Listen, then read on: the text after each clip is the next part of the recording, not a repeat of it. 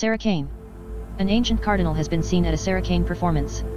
He reports being impressed with the proceedings, particularly the bad language.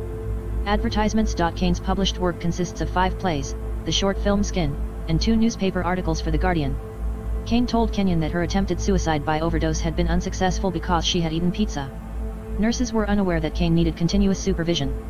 A review panel that investigated Kane's death recommended that the communication between medical staff be improved by formalizing the procedures that related to the risk assessment of patients. Kane admired Bond's work, and he in turn publicly defended Kane's play and talent. The play contains some of Kane's wittiest and most cynical dialogue. A change in critical opinion occurred with Kane's 4th play, Crave, which was directed by Vicky Featherstone and presented by Paines Plough at the Traverse Theatre in Edinburgh in 1998. Though Kane's work never played to large audiences in the UK and was at first dismissed by many newspaper critics, her plays have been widely performed in Europe, Australia, and South America. Playwright Robert Askins, who received a 2015 Tony Award nomination for Best Play for Hand to God, has cited Kane as a major inspiration. In Ukraine, director Roza Sarkisyan chose to produce an excerpt of one of Kane's plays for the British Council in 2017, and cites Kane as an inspiration. To tell you the truth, I don't like Sarah Kane's work. It is too entertaining.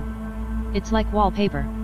It's like something really nice to put on your wall if, ad 708B325FD4.